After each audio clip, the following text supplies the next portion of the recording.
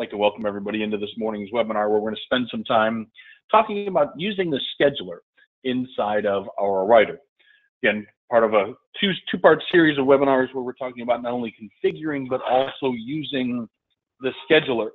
So as we start out the conversation, we're talking about the scheduler inside of our Writer, which is up here at the top of our screen. I'm going to go ahead, I'm going to launch out into my scheduler. And whenever I talk about the scheduler, I really say that the scheduler has two different views or two different purposes. The first one would be who and when, meaning if we're keeping track of appointments, we want to keep track of, well, who's coming in and when. So the first side of life is just keeping track of all of those appointments. The second piece of the scheduler is keeping track of what and where. And what I mean by that is, what is going on and where in the shop is it going on. And I guess you could even add who, meaning who's going to perform that service to that as well. So again, as we're looking at the system, so we look at the scheduler, when you launch out to the scheduler, what it's going to do is it's going to it's going to display to you the last view that you were looking at. What I mean by that is, if you look at this drop-down menu here where it says views, there are 4 different views. Now, what we call the normal view is the one that's most typically used wherever you're keeping track and or scheduling appointments. It's what we're looking at right now. And then by default, it's the normal view, and then it's just a single day. So I'm looking at, here is what we're looking at for appointments that are scheduled for today. So as I'm looking at my window, I've got Sandra Abbott, Jerry Bryan is the assigned technician, Bay 5 is the assigned resource. They're going to drop the vehicle off with us. And oh, by the way, the comment was needs a wheel alignment. So again, you can see on our scheduler, as we're looking at the normal view, and we're looking at just a single day, we can see most of the detail that's associated with each of my individual transactions. As we're going to schedule appointments, again, my preferred view is going to be using what we call the normal view, which is what we're looking at right now. And then if you click on that icon there that says 1 week, what you'll notice is it adds in columns for starting today and then 6 days out into the future. As you look at my screen, and I'm going to stretch it out here, just give me a little bit more real estate. Again, what you'll notice is it's kind of a patchwork quilt filling in those appointments over the course. You'll notice Saturday, obviously midday, fairly well booked. We've got some time on Friday afternoon, Thursday mid-morning, and Wednesday in the morning as well. So again, my preference as we're scheduling appointments, when I say normal view and 1 week, most of the time when a customer calls up and wants a new appointment, they're going to want that appointment at some point in time within the next week or so. So very easy for me to look and see, well, here's where I've got little gaps of time that we could fill in. You'll notice Sunday in a slightly different version or setting of grayscale.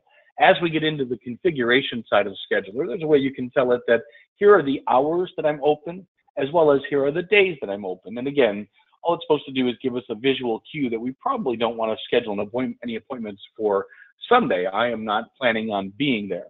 However, again, Monday, late Friday, late Saturday, and or again, little pockets here and there that we have available. So when it's time to schedule a new appointment, there's 2 ways we can go about it. The upper left-hand corner, there's an icon here that says New APPT. So if I clicked on New Appointment, we can put in the customer's last name. In this case, I'll find my friend Dawn Smith, enter 2000 Plymouth Breeze. And it looks like we've got some time for her to come in for an oil change tomorrow at about 8 a.m. So we'll go ahead and we'll schedule our day, we'll schedule our time.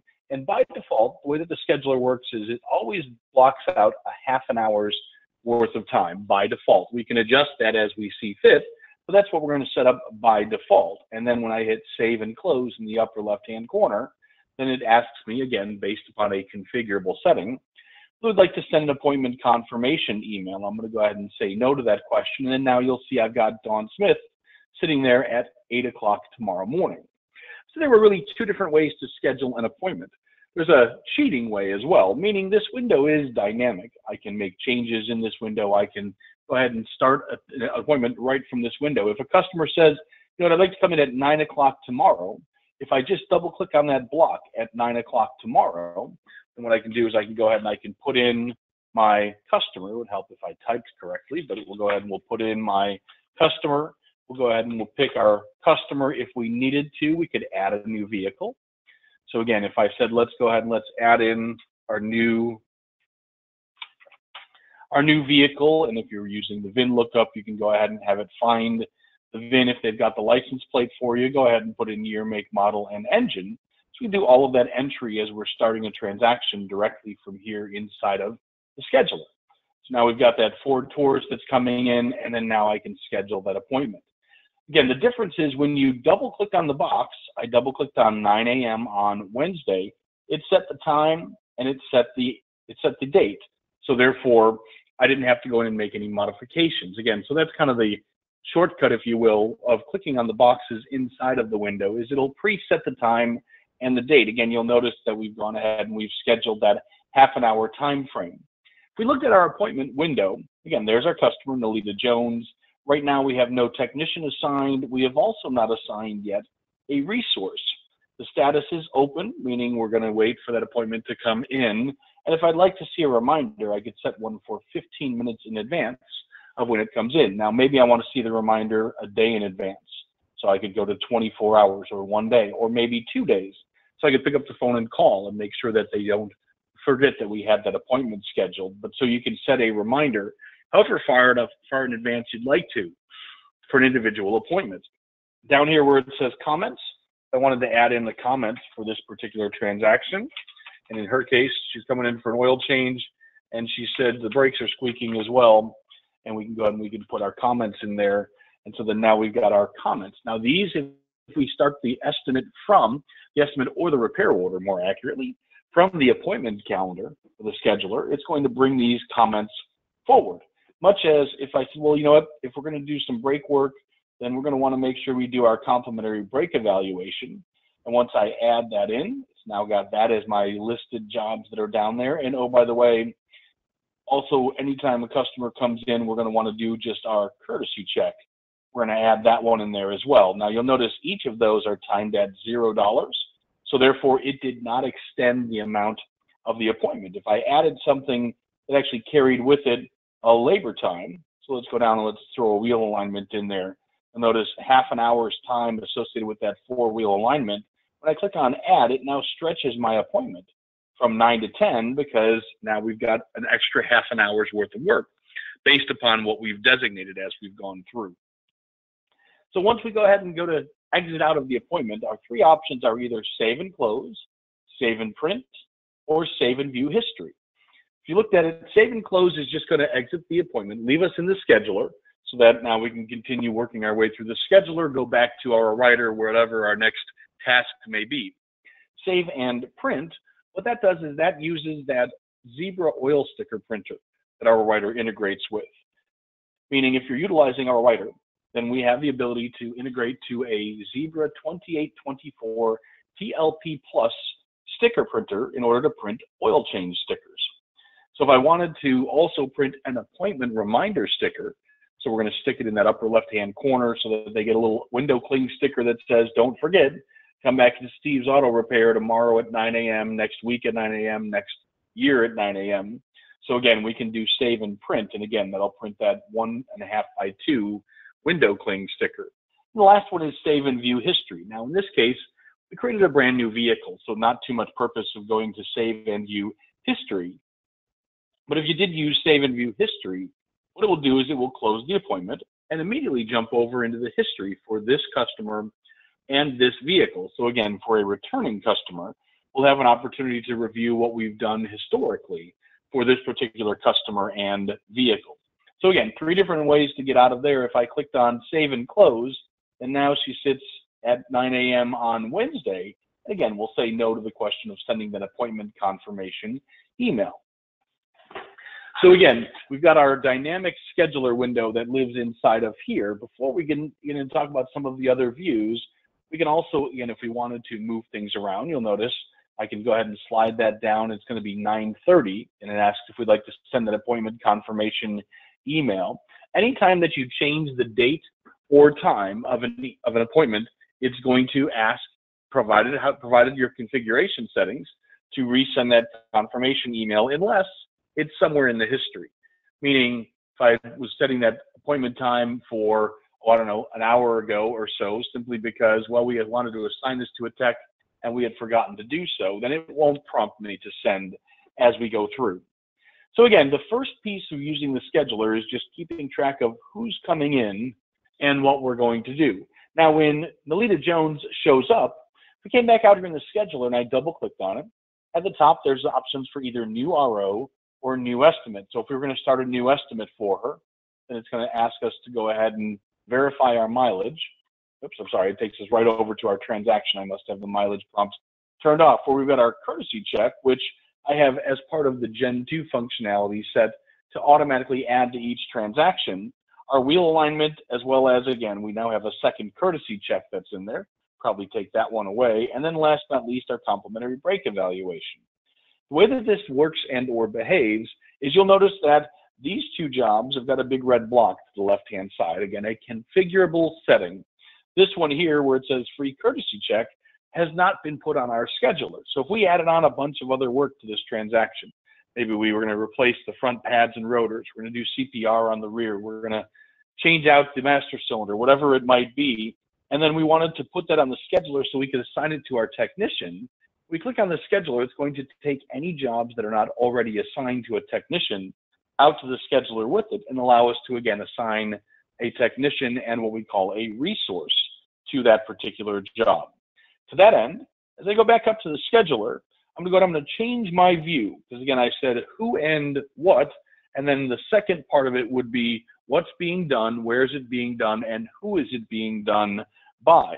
Now to do that, we'd probably look at either our technician view and or our resource view. Now when I go to technician view, if I go ahead and I grab my technician view, when I look at that, you'll notice by default it shows me just a single day with 7 columns for my individual technicians. If I wanted to assign these jobs, all I have to do is just drag and drop. We're going to have Andy do that one.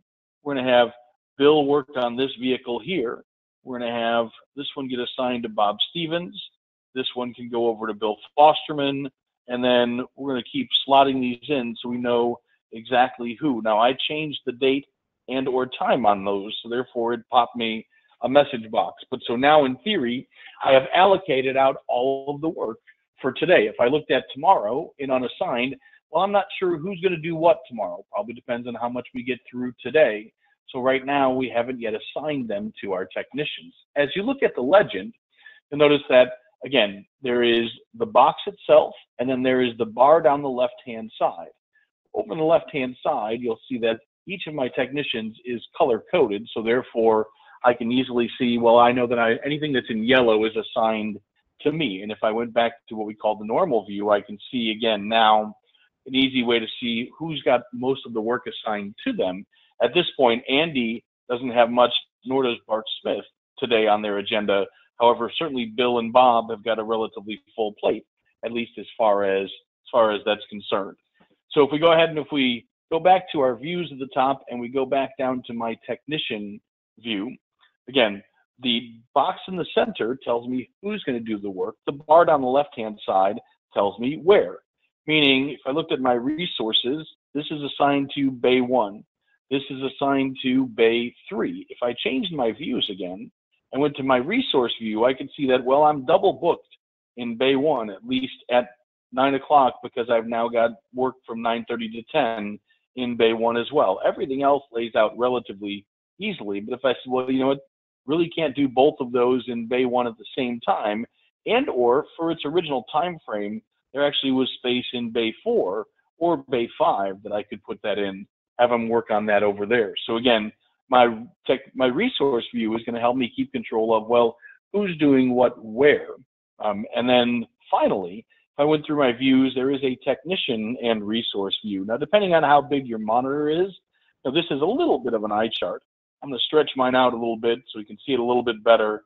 And I can also resize it by sliding this over. Oops, now I've got, so I can go ahead and I can change my, there we go. If I grab the right bar, makes it a little bit easier to see. But so again, you can see that here's my resource, here's my technician. So again, 4 different views that we see up there at the top.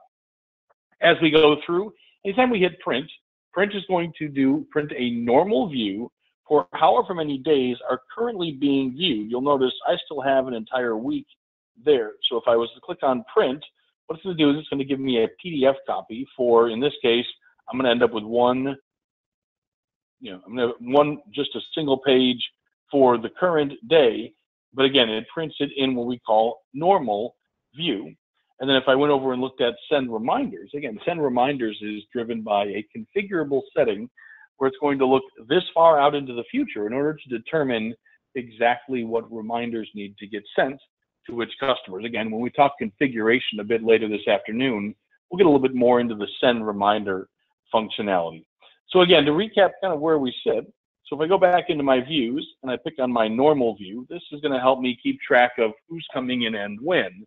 And then underneath my views, my technician, my resource, and or my technician resource combined window helps me keep track of what's being done by who and where. A couple of other pieces before we leave the scheduler itself, and that is down the left-hand side, if I wanted to see a custom date range, you'll notice I'm just dragging and holding to go ahead and highlight any given day range. And again, it's going to go ahead and it's going to include. So if I didn't want to do 1 week, I just wanted the next couple of days, I could certainly build a custom date range.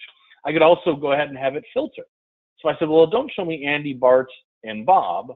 Then now what it does is it removes those. Now up front, where we're scheduling the appointments, that's probably not something that we would do. However, if we had a computer out by the bay, then maybe I'd say, well, let's see, this computer is sitting between bay 1 and bay 2. So all this is going to show is the work that's being assigned to bay 1 and bay 2. And oh, by the way, as we're looking at our normal view, if I said, let's see, this is also, let's go to multiple technicians and put them all back in. So again, we can filter down the elements that are associated. Now you'll notice a whole bunch more because I've got a lot that are unassigned, but you'll notice every one that's got a color down that bar left-hand side is now showing me what's in only bay 1 and bay 2. So again, we can use those left-hand side toolbars in order to apply filter parameters as we go along.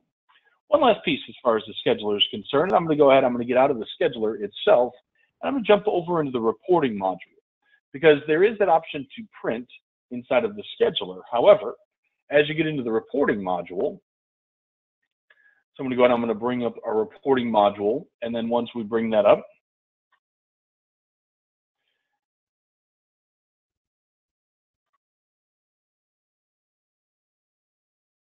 it would help if I launched it. So once we bring up the reporting module, underneath other reports, there are a handful of reports that are specifically designated for the scheduler. So as opposed to just printing that kind of screen view through the print, if I said, well, show me the schedule for today, then I could go ahead and I could print up my schedule, and what it'll show me is it will show me not only the appointments themselves. So again, here's my status, here's my technician for my appointment schedule, there's my customer, and again, here's any jobs that are associated with it, any comments that were associated. So a much more extensive view of what the individual appointments are in regards to. If you wanted to print one for an individual technician or by resource and or by status, and then last but not least, that appointment reminders that we talked about, and we actually send out those reminders. If I wanted a report of, well, who did we actually send them to? Because it's only sending out email, because I also want to make sure I make phone calls to those people that may not have had an email address on file. The appointment reminders will tell us, here are the customers that we sent those things to. So again, over in reporting underneath other reports is a place where we can get additional reporting in regards to the scheduler. We'll close back out of there, click out of there one last time, and then now back over into our writer.